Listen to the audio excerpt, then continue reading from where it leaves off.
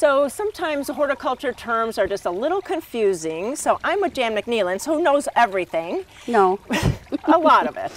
And so if you can kind of run us through different terms for herbaceous plants, and so maybe we can start with annuals. Annuals are like marigolds, petunias, lobelia, all of the stuff that normally we used to only put in hanging pots and flower beds, and now pots are mixes of annuals and perennials. But these are the ones that are more tender when it's cold in the spring.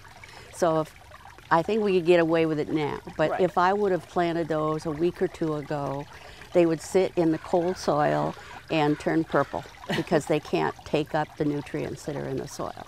But that's an annual. In 1 year, it completes its life cycle, dies off, and that's the end of that one. And when you mean life cycle, so it grows green leaves, it flowers, goes to seed, and then by the end of the season it dies. Yes.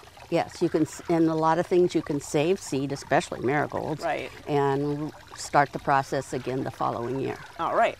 So then we go to perennial. What's that?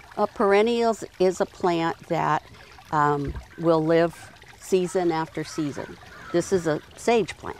I mean, I put it in and it's gonna stay there and grow and get bigger. And sometimes maybe a hard winter is gonna kill off a perennial, but most of the time it comes back. Some of them are more or less evergreen like this is, but some of them are like deciduous and die back down to the ground, but come up again.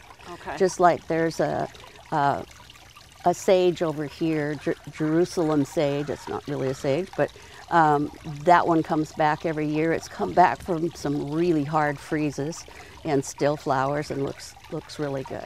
And it still will set seed. It Yes. still does that life cycle. Yes. But then it's kind of perpetual. It comes Right, back every right, year. right. And then there's something in between an Right. annual and a perennial called a biennial, and that one's kind of confusing. A biennial takes 2 seasons to complete its life cycle. So one season is the plant itself, and the next season is the flower.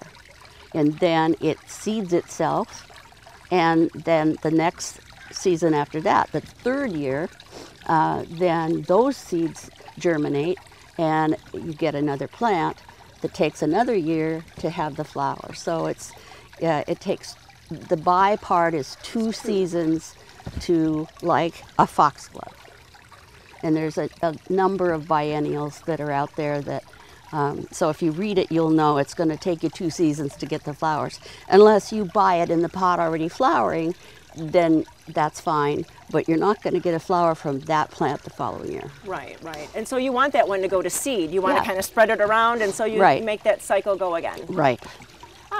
I think you've made it so much easier to really kind of call it out. We kind of throw these terms out and then we don't explain them, and I think that's part of the confusion. So we hope that you've learned something for this little bit of tips about annuals, perennials, and biennials. Thanks so much, Jan. See ya.